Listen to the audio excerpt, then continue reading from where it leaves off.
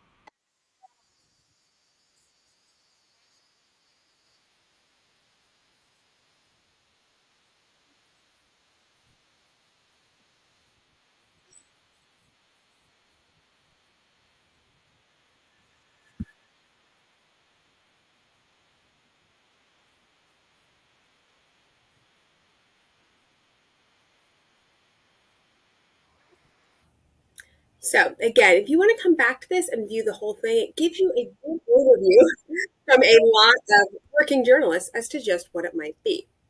I'm going to give you a second one that's from the BBC, so a more international perspective, but I think can also help us have this beginning set.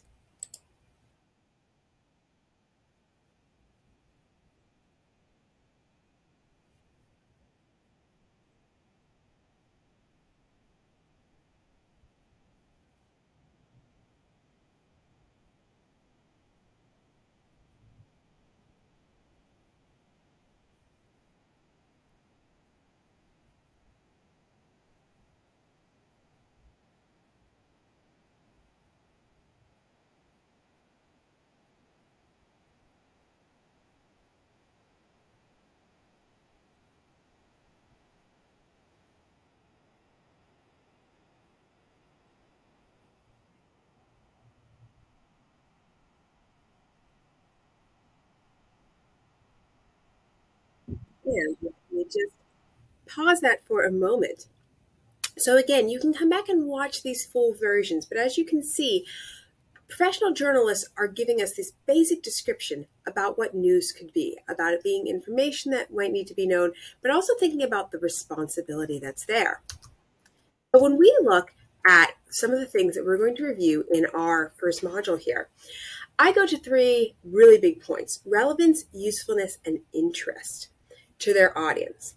Chapter 5 of our textbook also expands this with these other qualities: immediacy and timeliness, proximity, currency, prominence, impact, novelty, and conflict. So let's take a look at these values overall. What journalists do to decide this is something worth reporting versus this is something that we don't need to give to our readers. So looking next at impact. Impact means how many people are going to be affected by a story. So a journalist's job is to think carefully about how any event could impact their readers' daily lives, whether now or in the long term. So it might be something that's happening right this minute. Think about the news you watch when you turn on, say, the morning news before you head out to school or work in the morning. You'll be given information like traffic and weather. Why? Because you need to make a decision about what you're going to wear and which way you're going to go. But then if we think about some of the stories that might be a little bit longer, that are on some of the national news stories, they might be something that's covering a bigger trend, something about saving for college. That might be something that you just had a child and you need to begin to think about that now, but it's going to impact your life 20 years from now. So a journalist's job is to really think about that. Where's this impact going to come? So I give this example of when I was working as a newspaper, as a newspaper journalist in a small town newspaper. I would regularly get press releases from all kinds of places, and one came from a pharmaceutical company that was not that far from where we reported, and originally just said, okay, that they're going to be raising some prices on certain contraceptives. And it looked dull to me at first, but then I had been working on some other stories that involved the public health facilities. So I called some nurses at these same public health facilities that I talked to a few weeks ago and found out that the impact was really great. A lot of them were worried about clients not being able to afford this, having more clients come to them with unplanned pregnancies or, otherwise being stretched. And so this thing that seemed like it wasn't important, I was able to make the impact by recognizing another story that I'd done on public health recently. So moving next to another one, conflict. Now, this is one of the things that I think is important. A lot of people think all news is bad news, but we do have to think about this. When there is conflict going on, a journalist's job is to consider all sides of a conflict and so that they can present the most fullest side. Now, as we'll learn throughout the rest of this presentation, the fullest side doesn't always mean that everybody gets the exact same coverage. So for instance, when we have things that are demonstrably false, journalists often do not go ahead and let that person go ahead and talk conspiracy theories. We don't need to investigate into that once we can demonstrably prove it's false. But if we have reasonable people who have different opinions about a topic, we do want to be looking at all the sides that they say. Novelty has to do with the idea that news is the bizarre. So if you want to look at something that is out of the ordinary, that's also often something that is going to come up as an interesting piece of news. And proximity. This is very important. What is a story in the Washington Post is different than what's a story in Leesburg Today. And it's certainly what's different than what's going to be a story on something like USA Today. So when we've got something that's happening, how local is that? Prominence. Important people can create newsworthiness. I always think about this idea about, well, why are we hearing about all these politicians or large public figures' affairs? They're considered newsworthy because that might be a person that is a public figure that everybody already knows a lot about. Whereas you're not going to see your local newspaper report on your neighbors that are having that same problem. Timeliness, it just means that something must be new to be newsworthy. So with the way the internet works, and especially in the age of smartphones and their attendant apps always updating, news has to be timely. So news reporters, part of your responsibility is to make sure that you're reporting as quickly as possible without making errors.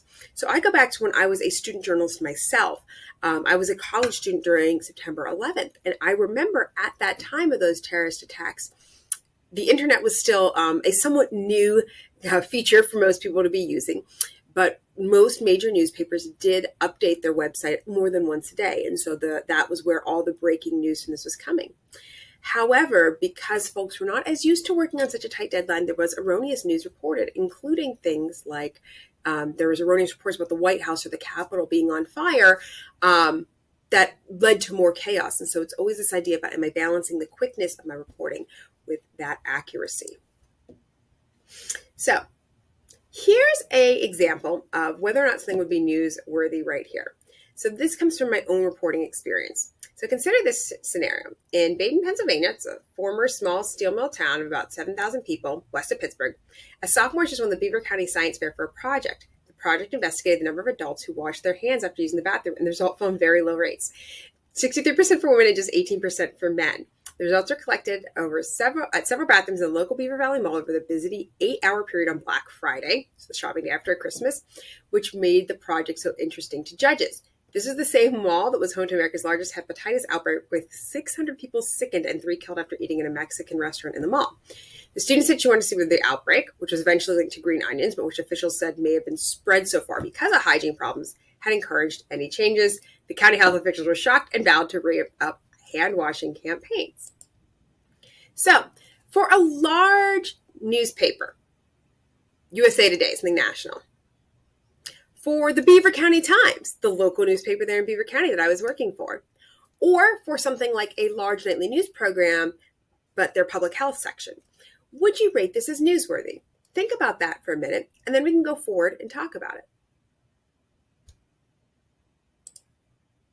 So when we look at something like USA Today, it's probably not going to be newsworthy. It is interesting, but unless the reporter discovered a few other stories like this and you could lump it together into a feature, it's not going to be newsworthy enough. Versus the Beaver County Times, I was the reporter there at the time, and I did write this story because, yeah, it was proximity to the readers. It's showing audience a slice of their own behavior. It also has an impact on the readers. It shows them a potentially dangerous situation. We know this is a place that has dealt with some health problems in the past. And of course, there's just certain novelty in it, in the ick factor. I think people like to think about themselves as clean people, but when you see numbers like 18%, a little bit scary. And then if you look at something like the national news, this would again be possibly newsworthy. Let's say that it is a localized story that can help us see a larger trend. So the CDC might be trying to get people to wash their hands. This might actually be something that would be relevant again now as we move from pandemic to post-pandemic phases and are people forgetting about some of those basic hygiene that were so important just a few years ago. So next I'm going to talk about the type of news stories. There's news, also called hard news, features, and opinion or editorial. Each of them has different qualities and each can be important to our audience for different reasons. News, it's sometimes referred to as the hard news. These are the things that are recent or current event. It's updated continuously as the story unfolds. So I've got an example here in March 2013. There was a new pope being elected right here. And then you can see that what the story looks like. It says, here's what happened. Here's what time it happened. So it's giving us what we call the 5 W's and H, the who, what, where, when, why, and how right away. Versus something like a feature. Now, a feature is the type of story you're going to report. We're going to go into depth in this in the second module.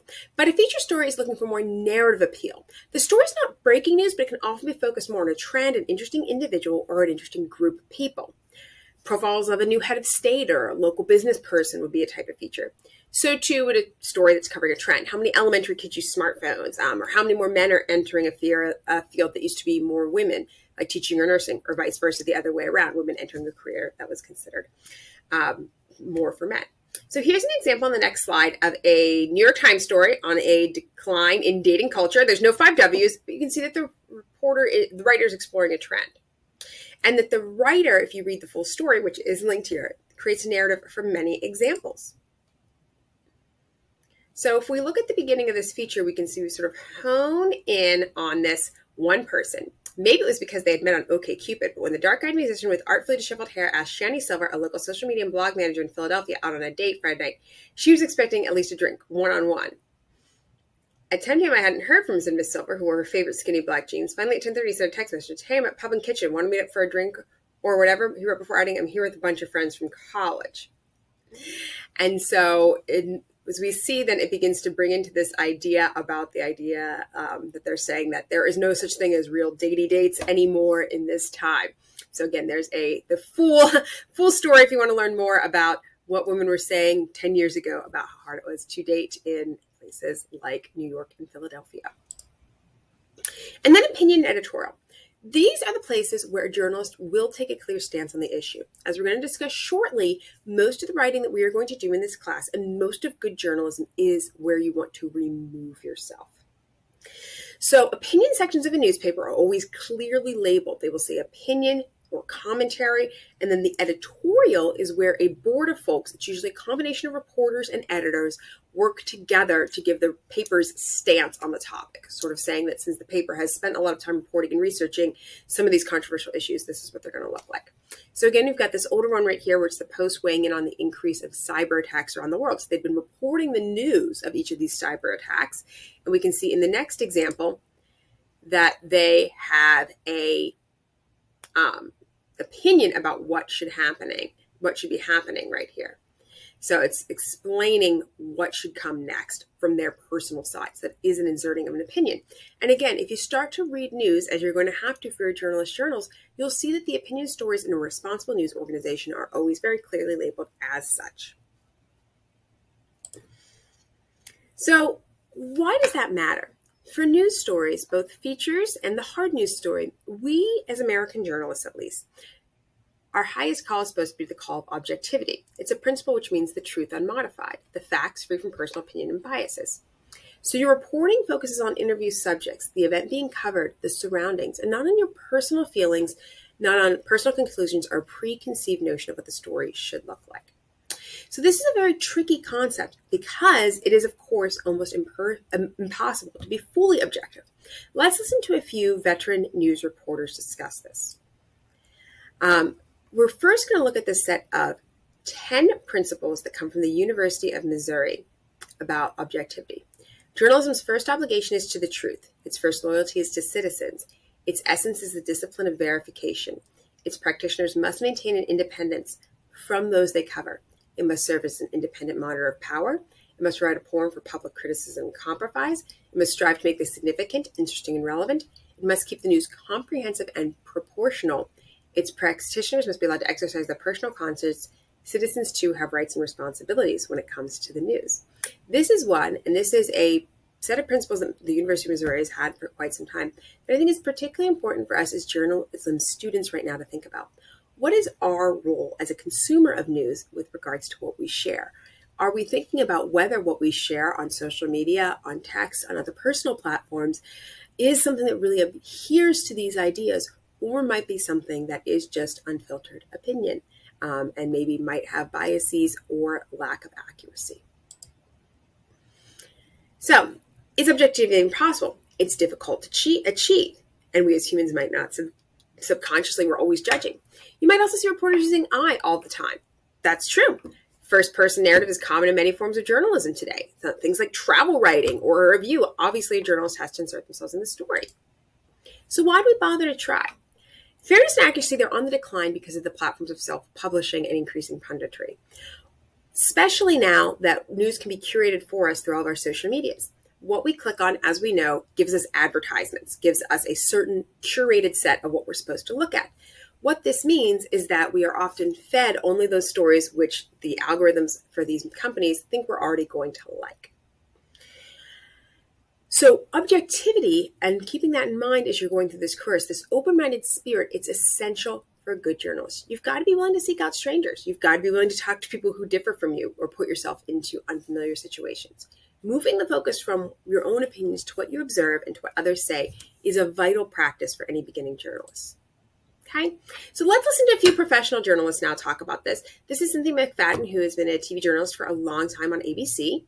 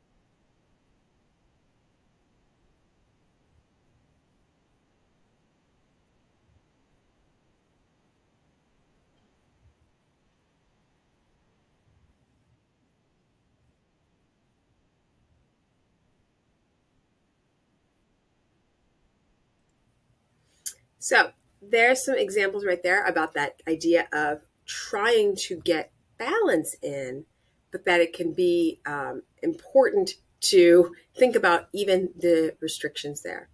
Next, we've got Dan Rather. So we're not going to watch the entirety of this clip, but Dan Rather does have, I think, some very important points for us to think about.